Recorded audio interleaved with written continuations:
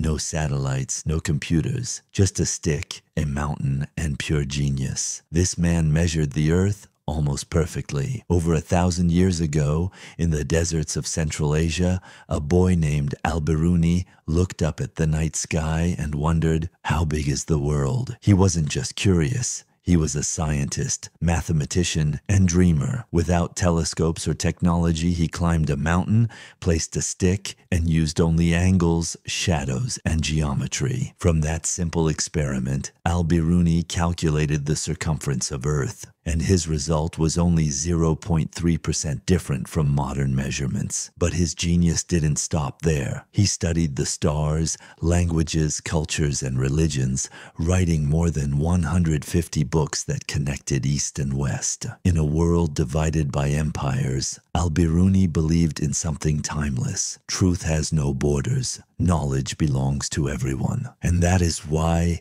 even after 1,000 years, his name still shines among the stars.